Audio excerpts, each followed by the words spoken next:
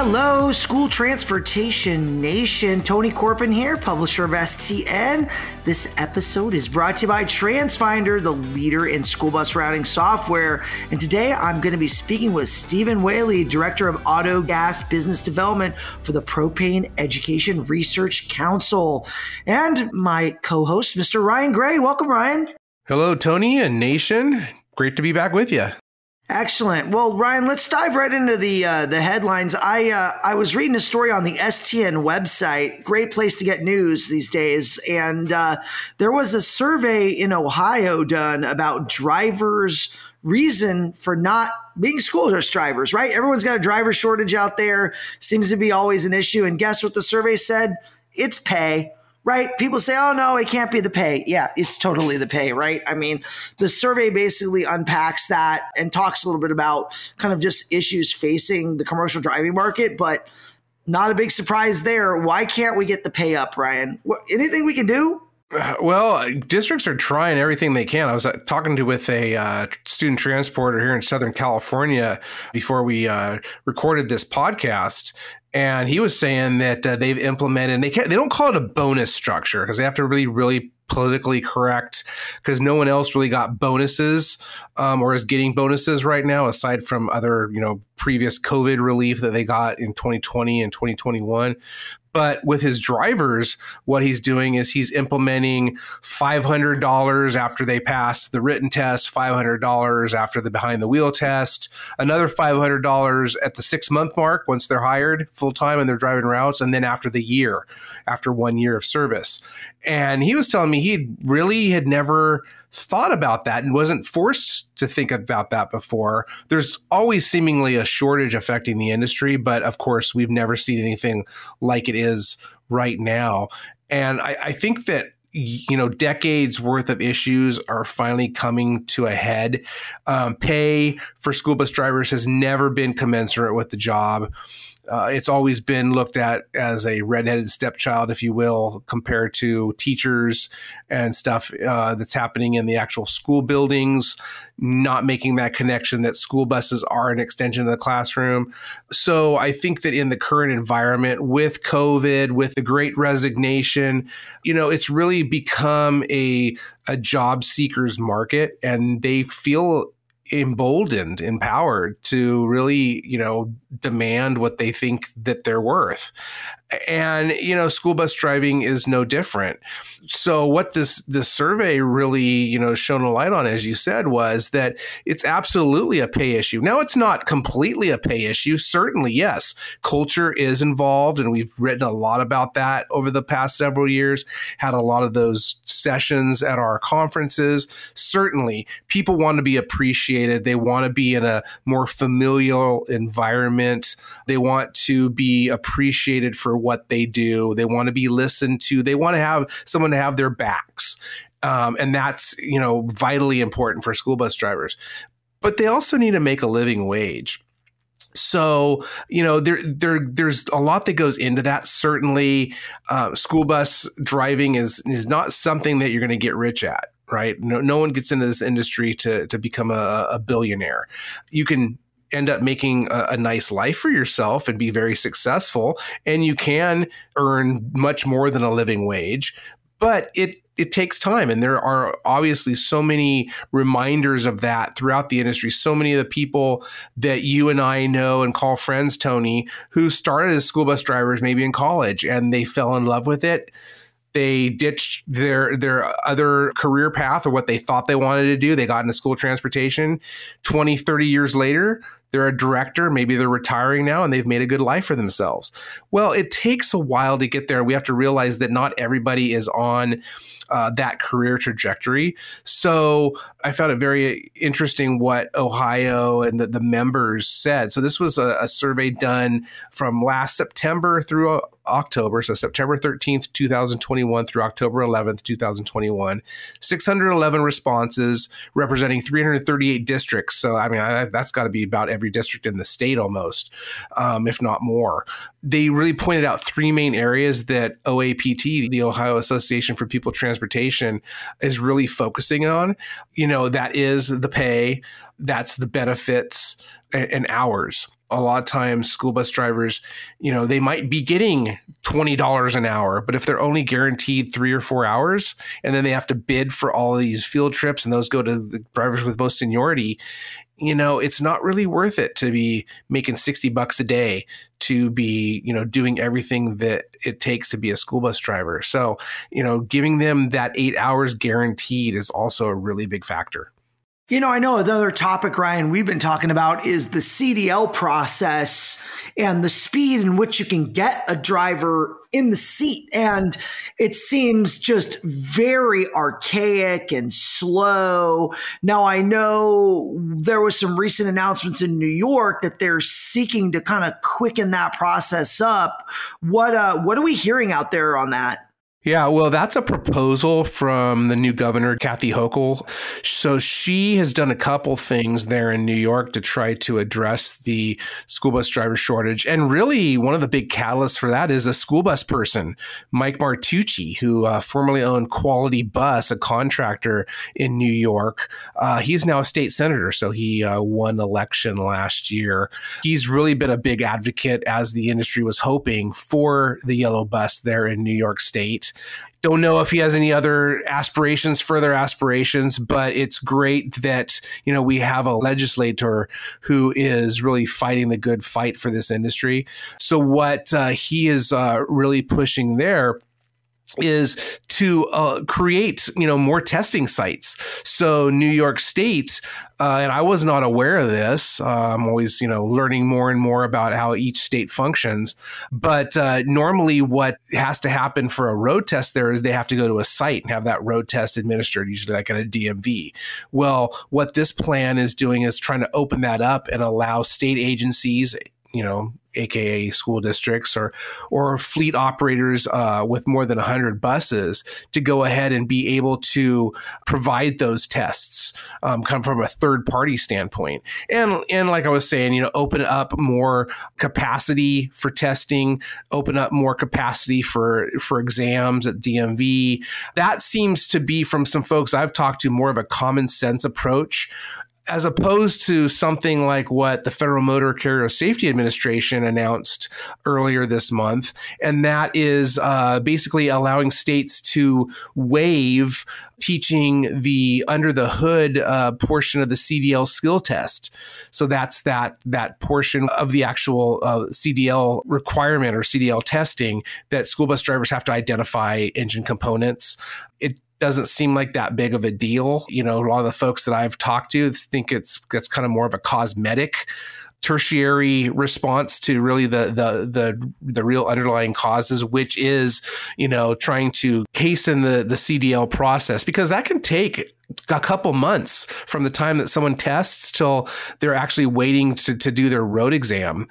They're behind the wheel. So those kind of moves that try to move the needle and make it easier to get the test, when, and one element of under the hood, and that's only a waiver that's available till the end of March, that doesn't really seem to do much. So not sure what the feds are thinking there. Certainly interested in trying to get some answers. They definitely had a press release out that Department of Transportation Secretary Pete Buttigieg and Department of Education Secretary Miguel Cardona, they added quotes to it, and they were all impressed with it. But I don't know. It's leaving a lot of people scratching their heads on that one.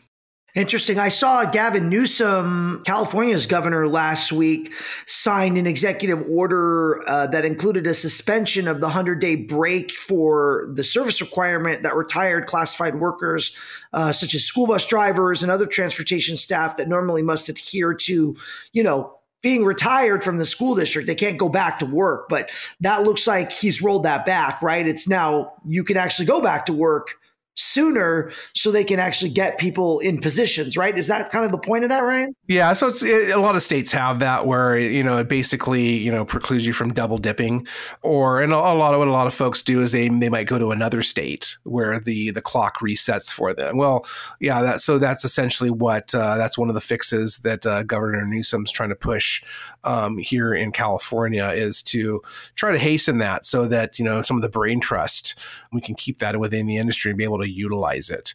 Some other things that were of note here in California. So they're also the proposal for the 22-23 school year, the education budget is being prepared. So with that, that's a proposal kind of shifting back to electric school buses, another $1.5 billion perhaps for electric school buses in California. So that's something that folks could look to. Spoke to the Department of Education, and there are no details on that. It sounds like there actually has to be legislation that comes from that.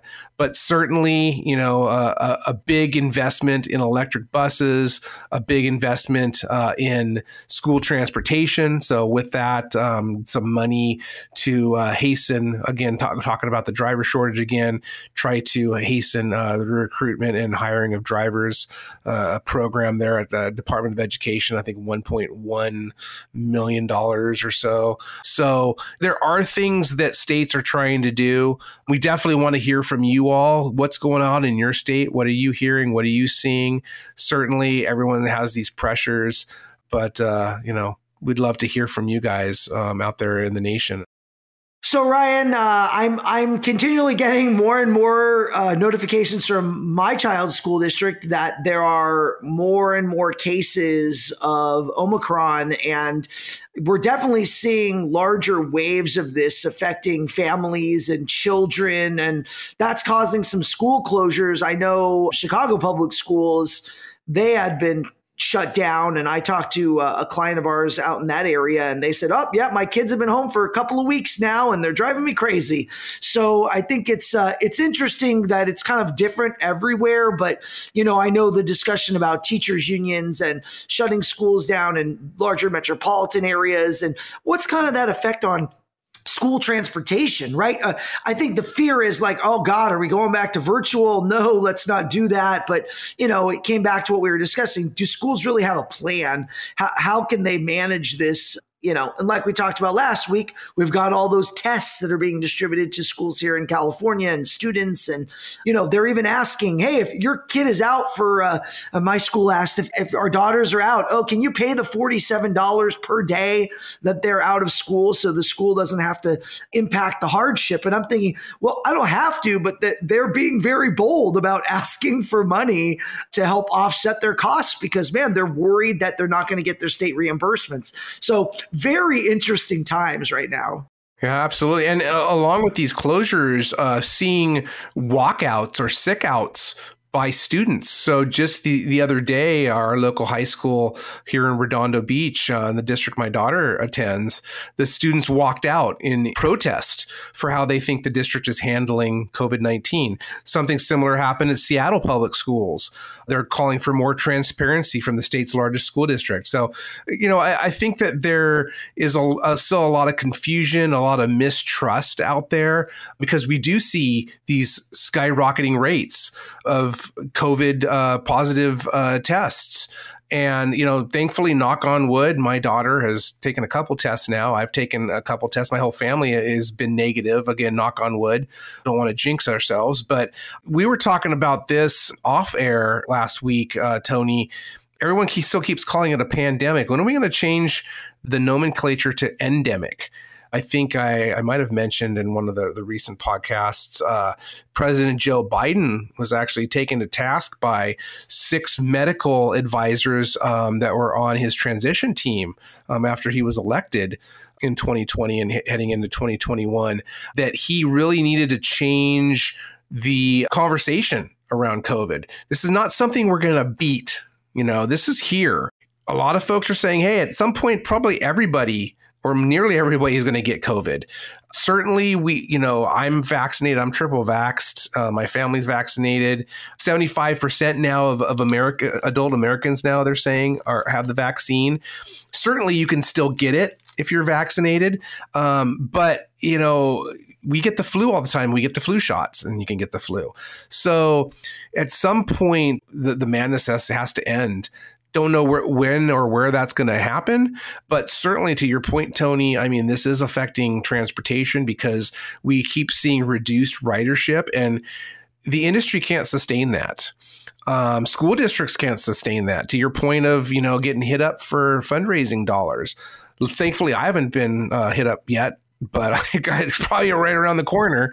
Meanwhile, I was mentioning California's budget issues. So they have a surplus right now, but Governor Newsom kind of tempered it all, saying, hey, school enrollment has dropped precipitously. And that doesn't even have everything to do with COVID. Not everything has to do with COVID. Birth rates are down across the nation. So less kids are going to school. Less kids are being counted. What's that mean to transportation? What's that mean to overall districts and state funding? Certainly, still we're in this realm of a lot of questions and not many answers. But at some point, we really have to kind of look at ourselves in the mirror and, how do we keep innovating and move forward and get the job done, get kids to and from school, or whatever that looks like? How can transportation, fulfill the need? And we saw a lot of that during school closures, of course, in 2020 with meal delivery and Wi-Fi and school supplies and whatnot. So, we're definitely not out of the woods yet. I don't know if we'll be out of the woods. I think the landscape of that forest is just changing.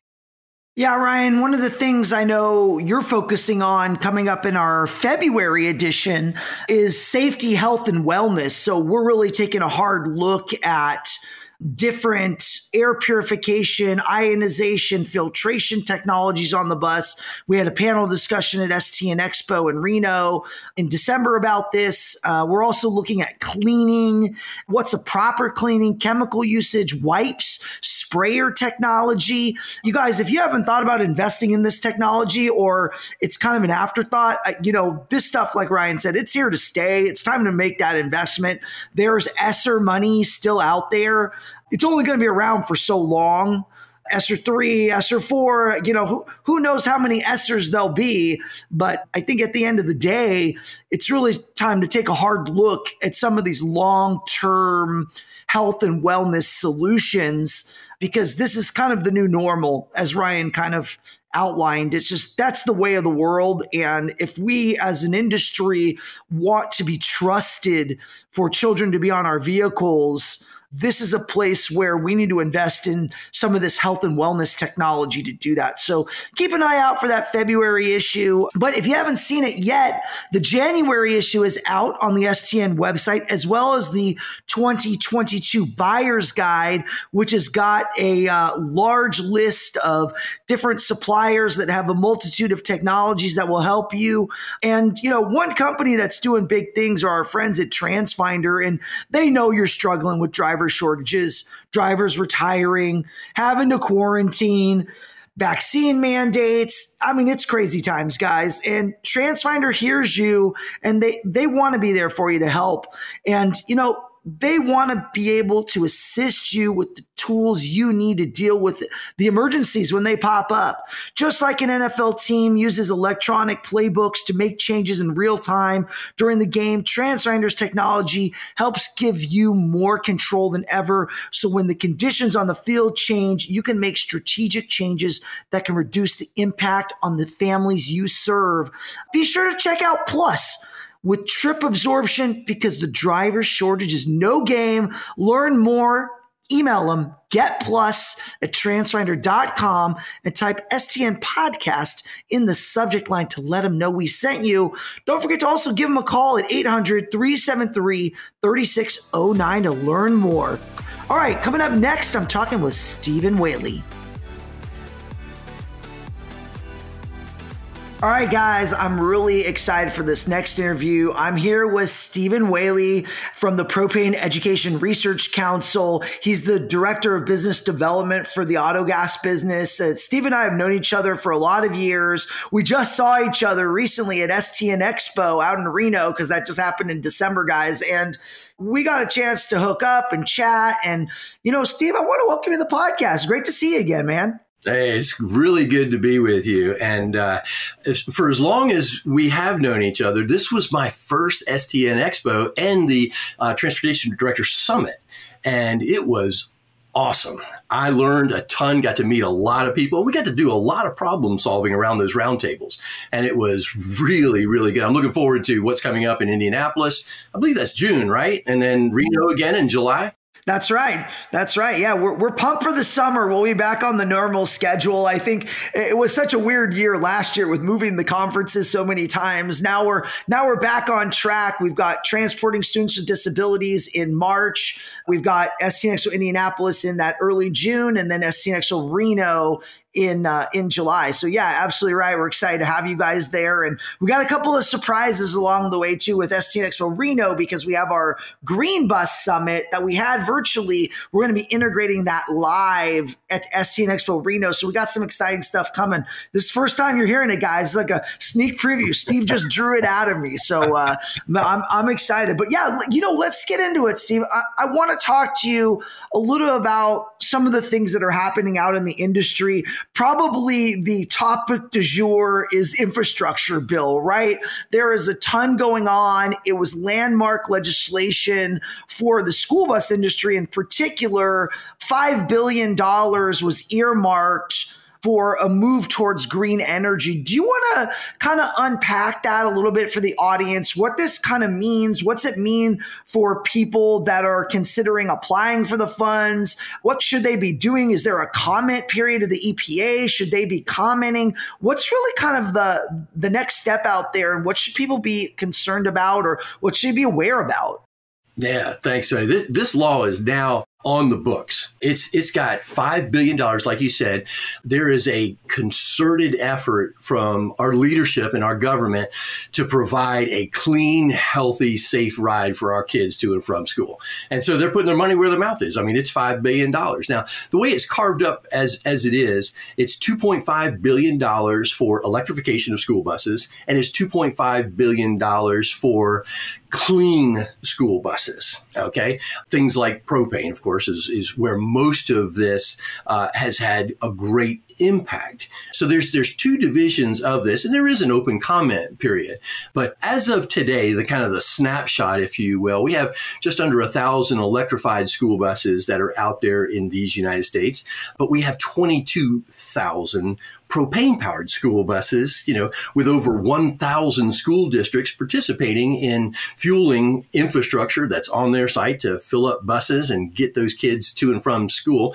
And it's working quite well. So during this comment period where the EPA is actually deciding on the exact regulation on how this money is going to get dispersed, they want to hear from school districts as to what their experiences are. And so going to, betterourbuses.com, we've got some help there on how to submit your comments to the EPA and what your experiences have been so they can help better shape this. If we look at how Volkswagen was. Now, Volkswagen was a landmark amount of money that was going to a lot of clean transportation.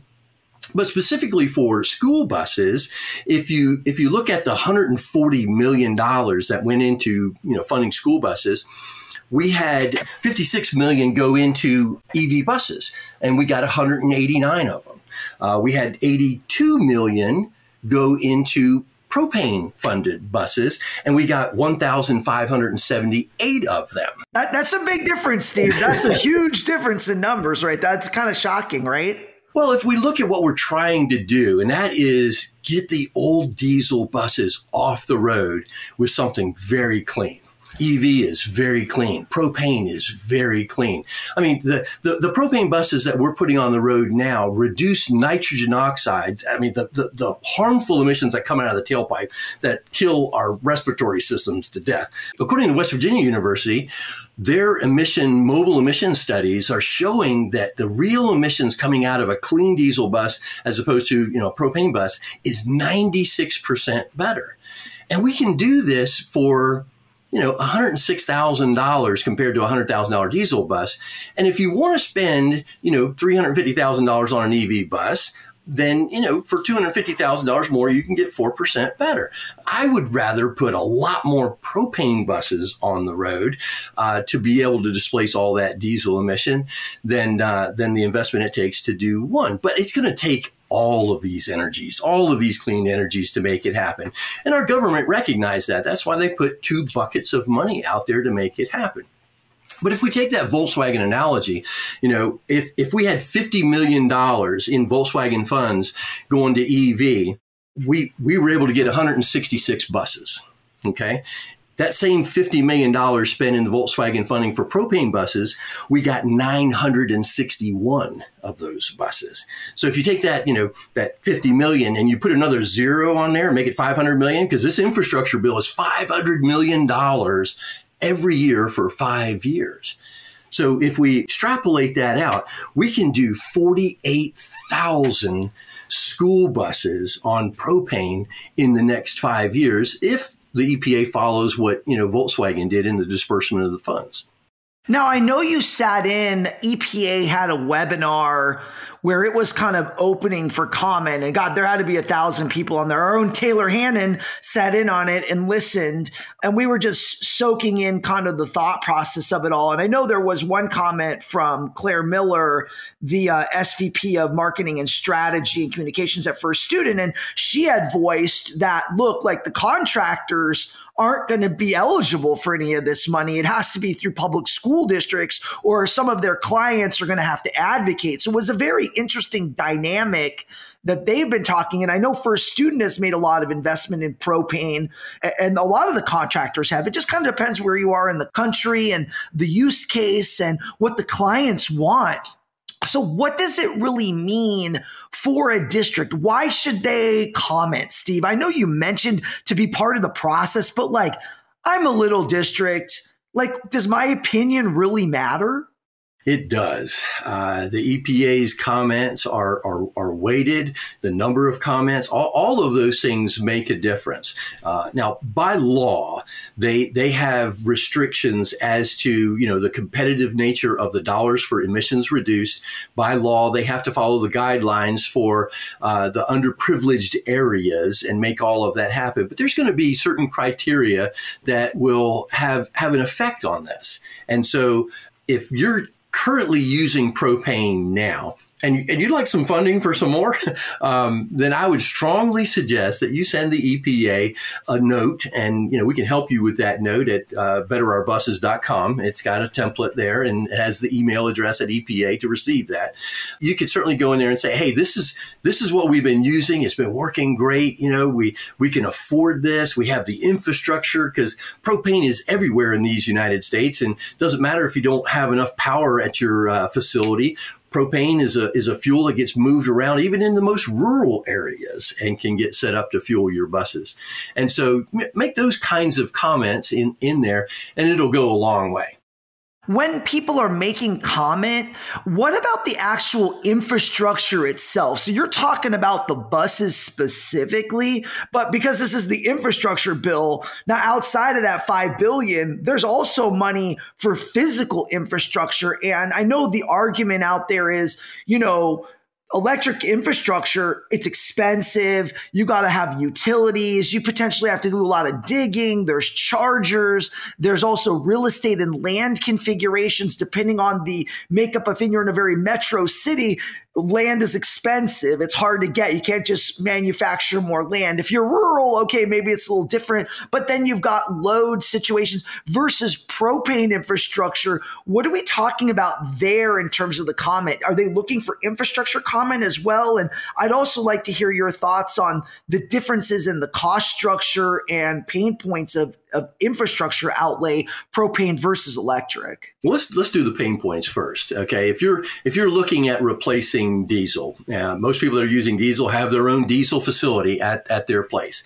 You need that because you don't want buses going to the local convenience stores to fill up and things like that. So you have your own infrastructure, and that's going to be necessary for EV, especially because you're going to have to charge in between morning and afternoon routes to be able to have the range that you need.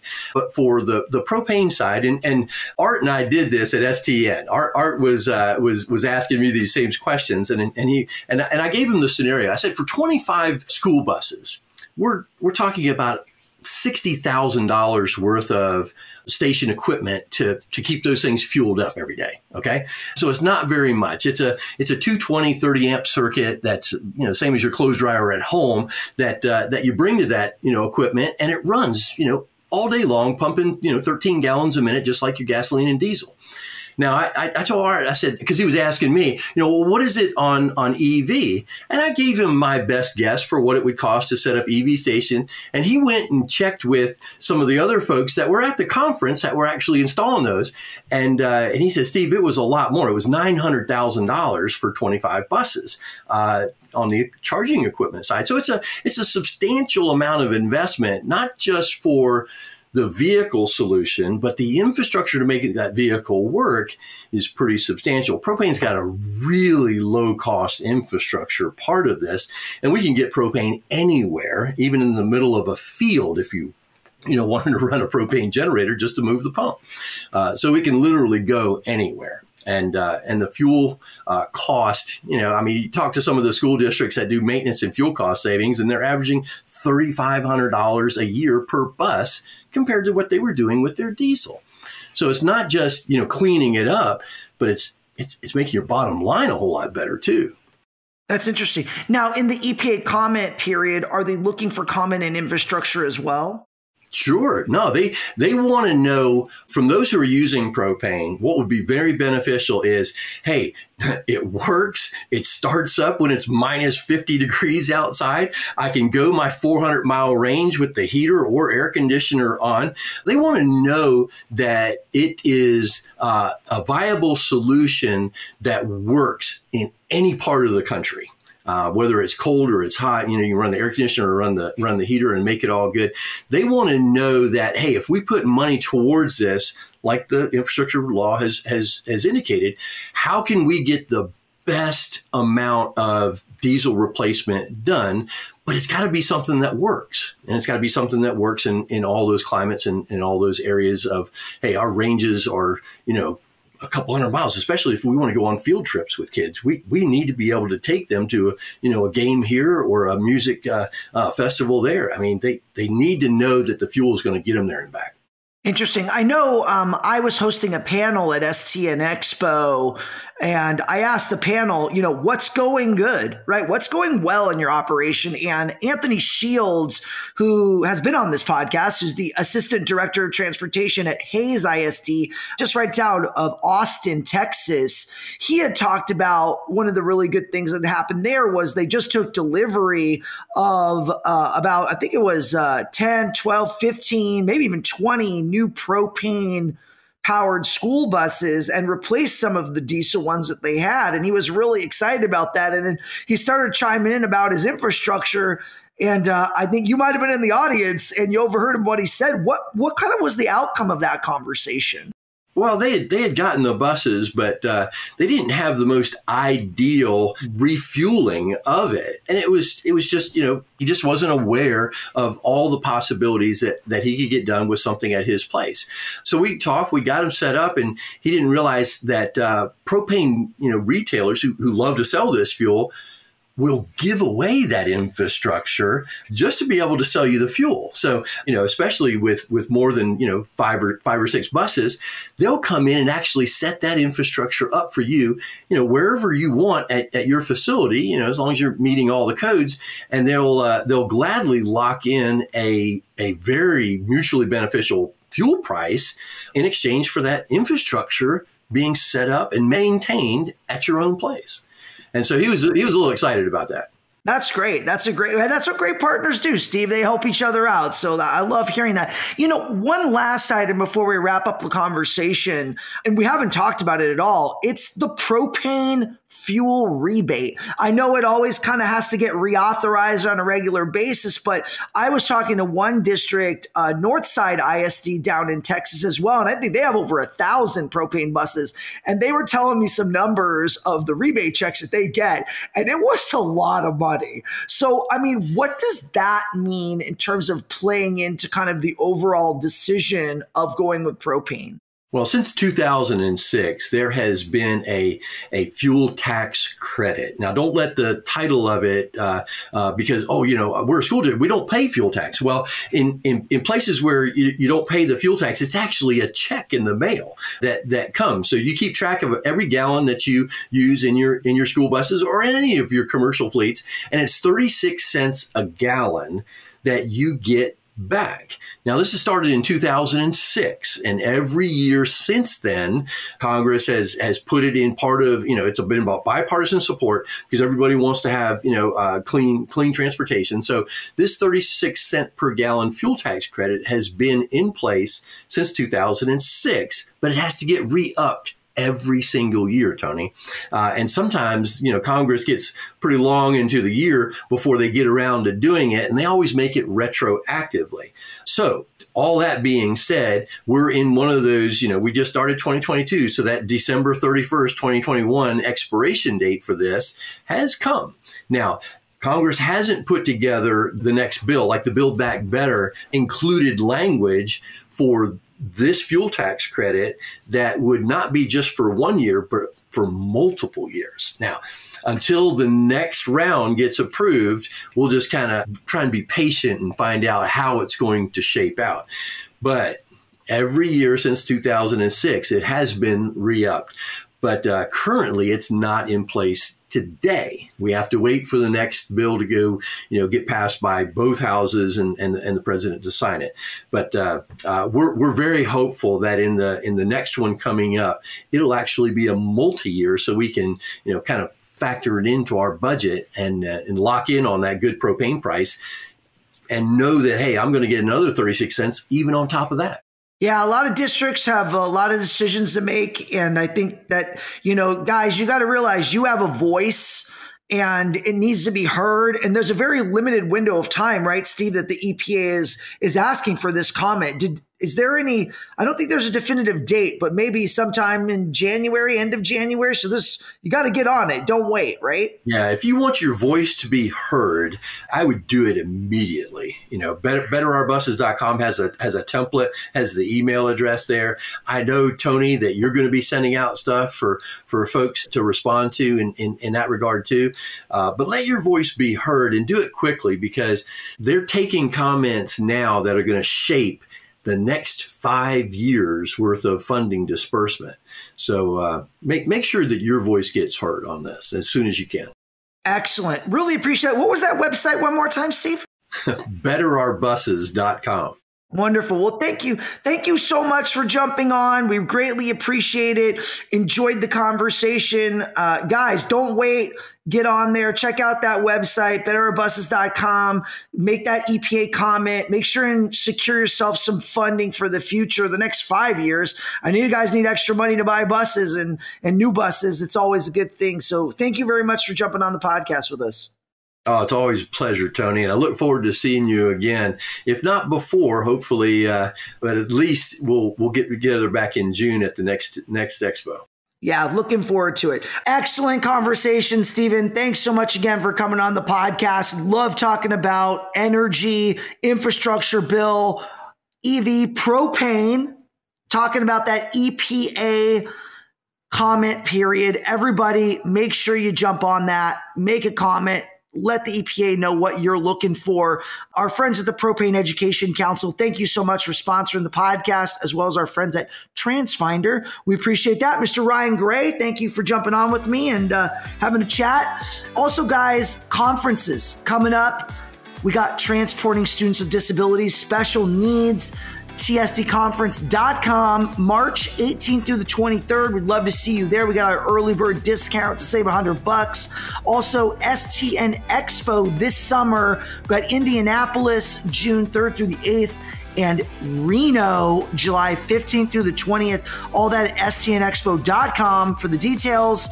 Nation, share the good word, share the podcast, get it out there, social feeds, all your friends in transportation. We need more listeners. We love you. We want you to listen. Apple Podcasts, Spotify, stnpodcast.com.